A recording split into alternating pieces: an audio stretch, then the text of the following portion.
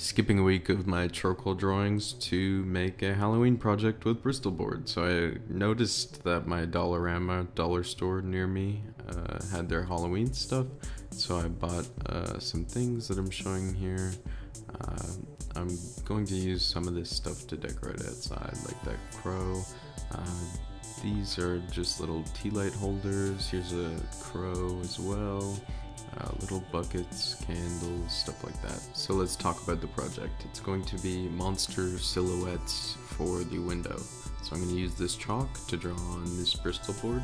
It's pretty thick, so instead of scissors, I decided to use a cutting board and a utility knife. So you can see here, I already drew the monster onto the Bristol board, and you can see it's pretty rough. That's because it's a monster, so it doesn't really matter exact proportions. You can have it be a little thinner, a little thicker. It doesn't make a difference, it'll still look good.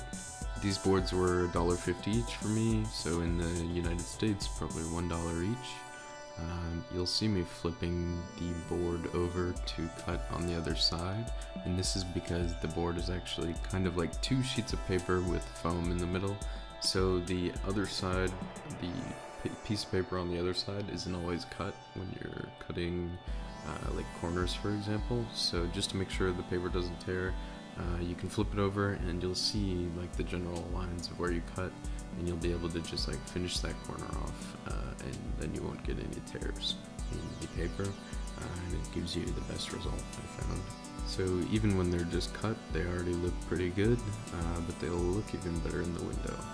Another cutting tip, if you're cutting teeth or something sharp, I recommend cutting down like this, because if you cut upwards into the tooth, it'll actually like make the corner push in and kind of ruin it a bit. Another tip, if you need two matching objects, try and cut one and use the other as a guide, and then in order to make the biggest monster, I found that I needed to separate different appendages in order to get the largest body, and then cut the appendages out of the scraps around it. You'll be left with scraps like that, and you can make bats or pumpkins or whatever you think of. You'll end up with something like this for a couple dollars.